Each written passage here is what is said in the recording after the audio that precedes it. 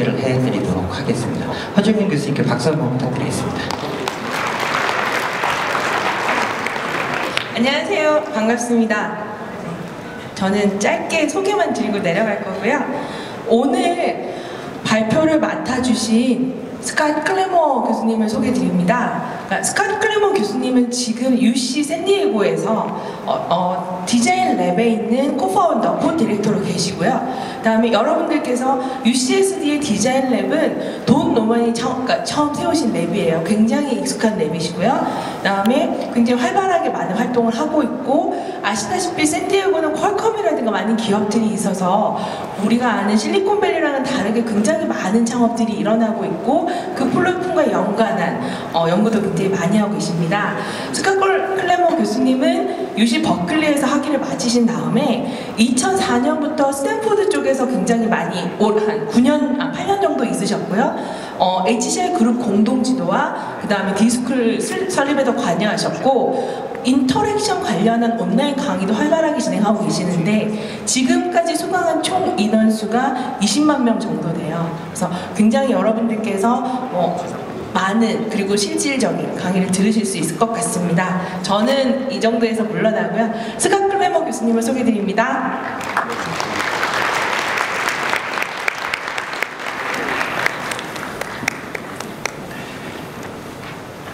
저는 스캇입니다. And thank you so much to Uni and Hisu and the prestigious members of the organizing committee for bringing me here today. And thank you so much to all of you for joining me here today. This is a tremendous honor for me to be here with all of you, given all of the innovation that I've seen in the exhibition hall and around the conference. And I wanted to talk a little bit with you today about a way that I think that design is changing. And the changes that we're seeing are what I call design at large.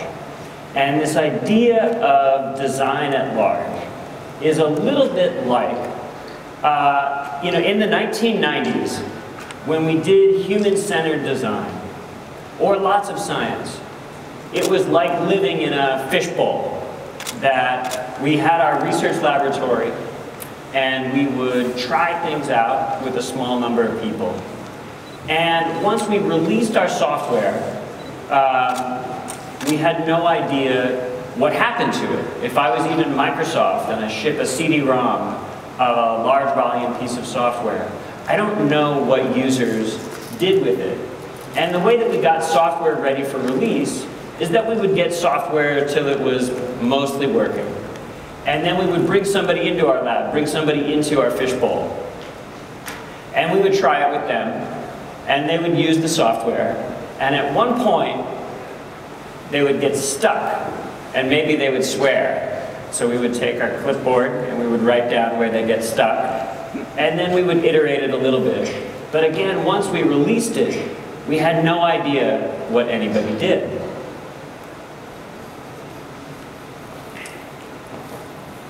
Now, design at large is different. I come today from San Diego, where I go swimming in the ocean. And the ocean is very different than the fishbowl. I moved to San Diego 3 years ago and started swimming in the ocean, and it's amazing all of the things you see. It's so different. Design is like that right now, where we have this opportunity to be able to try out our software and be able to release even early prototypes, even projects by design students we can put online, we can release to the world, and we can see how things go. The world is a diverse place, different people use things differently, people use things in unexpected ways, and because of software as a service, because of the web, we have the opportunity to iterate and improve and experiment with what we're doing. And in my talk today, I'd like to give some examples of this. A lot of the examples that I'll use come from students' work from my research group. I've been fortunate to have advised a number of really talented graduate students, some of whom have gone on to found companies like Instagram or Pulse, and I'll talk about some of their experiences. So this is Mike. Mike Krieger was a student of mine at Stanford. We worked together for 5 years. And he co-founded a company called Instagram. I'm curious, how many people have used Instagram, the photo application? Okay, great. What you may not know is that Instagram was Mike and Kevin's second company. And I'd like to talk a little bit about their first company. Their first company was called Bourbon. This is a screenshot of it. Like Instagram, it was also a photo sharing company. But it didn't work very well. So Mike and Kevin thought, well, photos are personal, so everything needs to be private. And only your friends would want to know what you're doing. And Mike and Kevin thought of Instagram like a check-in service, like Foursquare or Yelp. And lastly, Mike and Kevin thought, to get people to use this, we'll need to make it like a game. None of these turned out to be true. So they tried a second startup. This is the power of prototyping. With Instagram, as opposed to having friends, they had things be followers. And in fact, Mike always assumed that Instagram would have a friend model like Facebook. But to get their prototype out quickly, they just had it be open to everybody. And then they saw the power of being able to follow people from Hawaii and from Seoul and from all of the different places that are interesting around the world. And this made it a photo-driven application. Also, Mike brought all of this into the Instagram app. And as opposed to having things be a game, what makes things compelling for Instagram is the community. Instagram has more than 400 million active users, 10 times the population of Korea, almost. They had more signups in the first hour of Instagram, 1 hour they turned the key on, than in all of their history.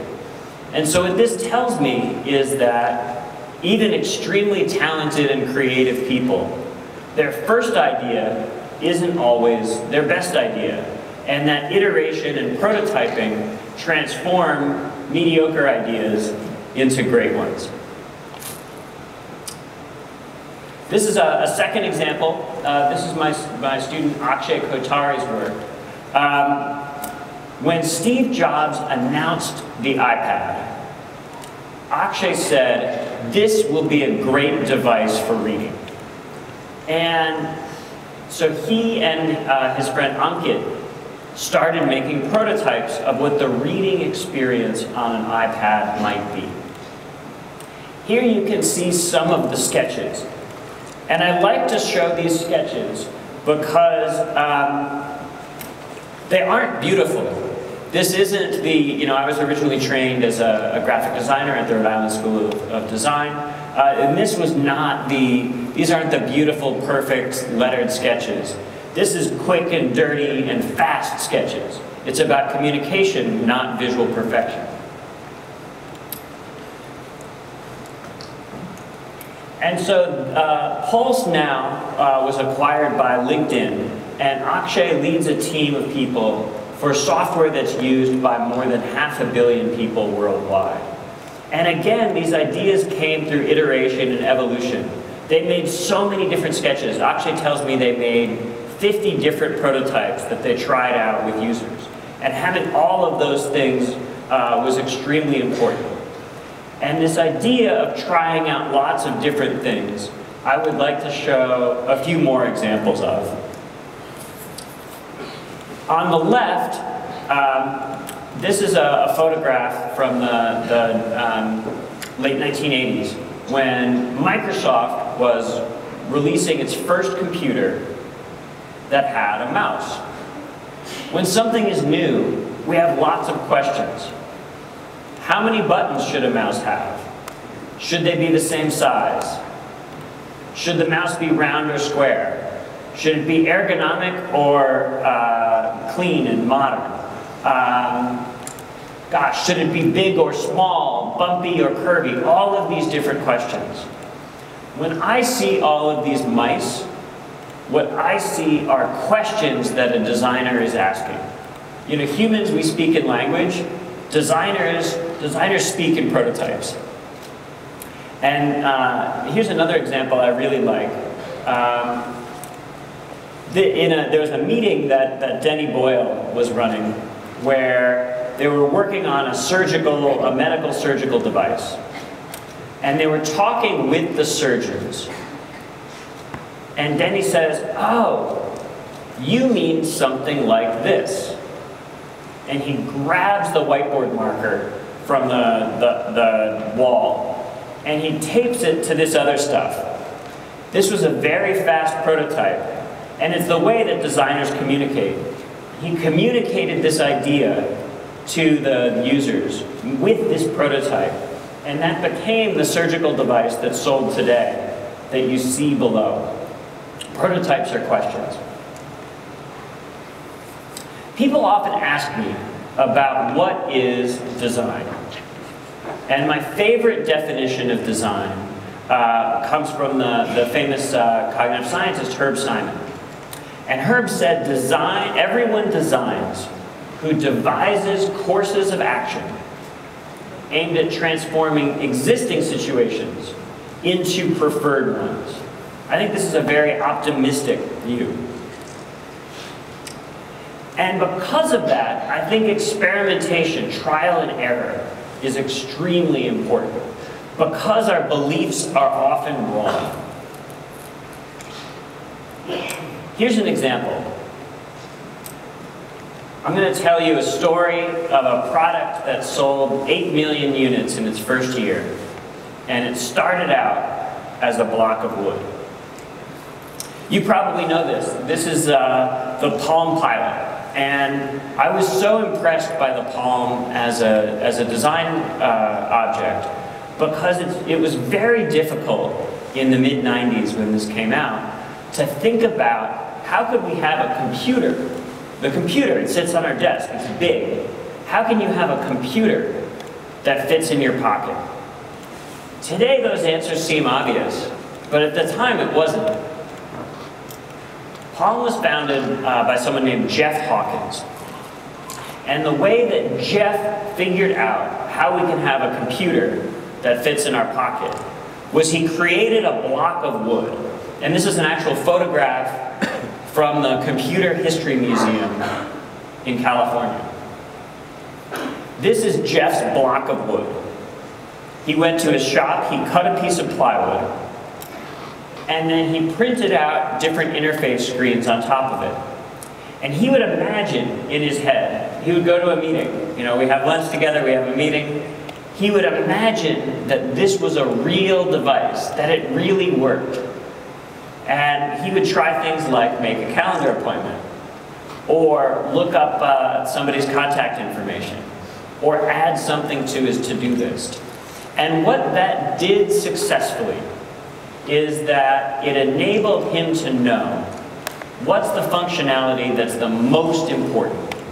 Because if you're going to make a computer that's small, that fits in your pocket, it needs to have only the most important things, and you get rid of everything else. The block of wood taught that to Jeff.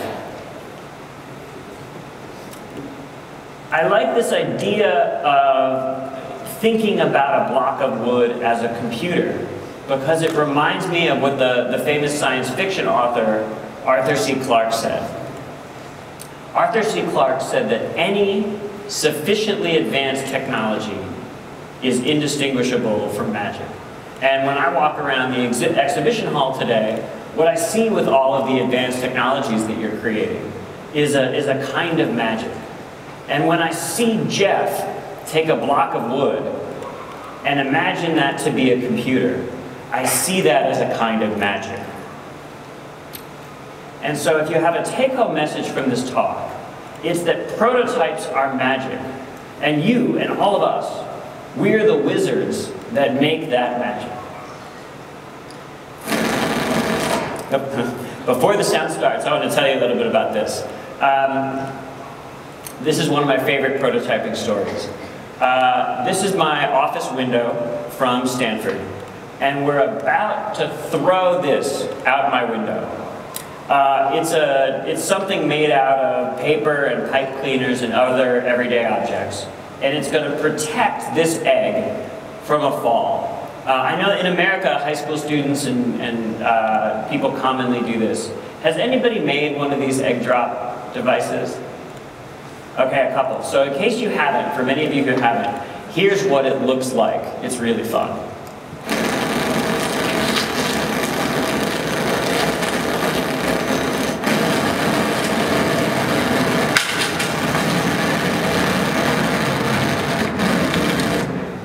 And what we see is this egg, we threw it out of my office window, 40 feet up, and it survived all that way. I think that's really cool.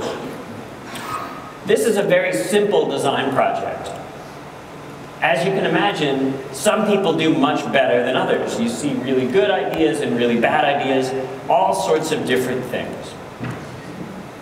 What was interesting to me is we've studied people making simple designs. And I think that the mindset that we have as designers is extremely important. And what we saw here, besides creative solutions like this, was we also saw a danger that many people had when they didn't have a designer's mindset. So I'm going to show you a couple people talking, and keep in mind that everybody we gave this problem to made very different things. People make very, very different things.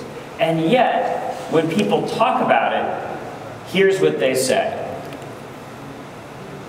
No, I don't know. For some reason, this seems to be the only idea. I think there needs to be a platform, and then as good a cushion as possible with the materials. I don't see any of that. I'm not a very good outside the box thinker, so I kind of just had one idea, and I was going to try and make it work. I went with the whole parachute idea and what I had in the beginning. So This is the best approach for such a design. So I think this is really funny, because here we have somebody with this silly cylinder